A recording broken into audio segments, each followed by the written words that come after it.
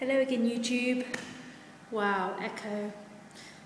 Yeah, so I am now in Newcastle train station. I was going to go out and look for somewhere that was open 24/7, like a cafe or something, and have a cup of tea. But as I was going to leave, they said they were closing the door soon. I didn't want to leave my bike locked up, left and like trapped, so I couldn't get into it if I wanted to. And yeah, just a bit paranoid about it because I had a bike stolen last year. Yeah, so there's that. So I'm waiting in this waiting room at the minute. Obviously on my own, that's why I'm recording. There's the station, platforms. Got to wait 4 hours until my next train, which is why obviously I brought the books with me.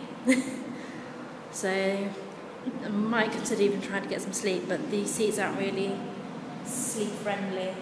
Trouble with the bars being there in the middle. So yeah, I don't know. It'd be quite interesting to see how a train station operates at night. I mean, Lincoln's quite boring because there aren't many trains that up to midnight and then it just stops. Whereas there's still trains coming in and out here, kind of. Well, coming in, not going out, because the station's closed now. So yeah, that's it. There wasn't much drama on the Newcastle train, except for the drink that burst in my bag, went all over my third book.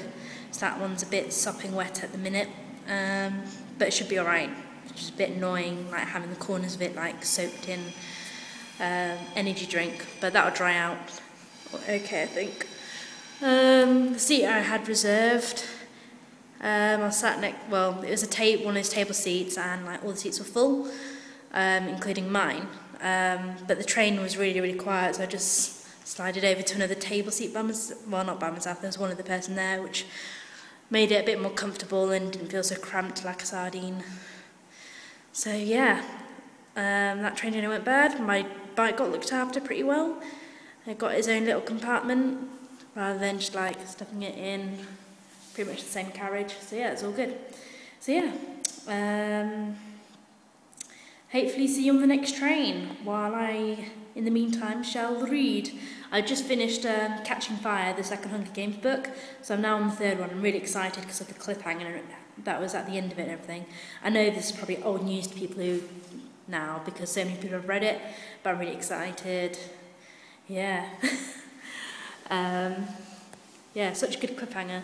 I know people aren't I know there's a lot of people out there go, oh, the Hunger Games was a rip-off of whatever that thing was called. I do know it, but I can't remember it now because I'm just thinking of the things.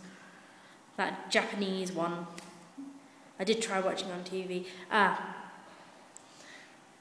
No. Battle Royale, that was it. I tried watching on TV, but it was on really late and I fell asleep. So I haven't actually had a chance to judge it properly for myself. But they both seem different enough to me from what I've seen so far. So yeah. Alright, toodles for now, YouTube.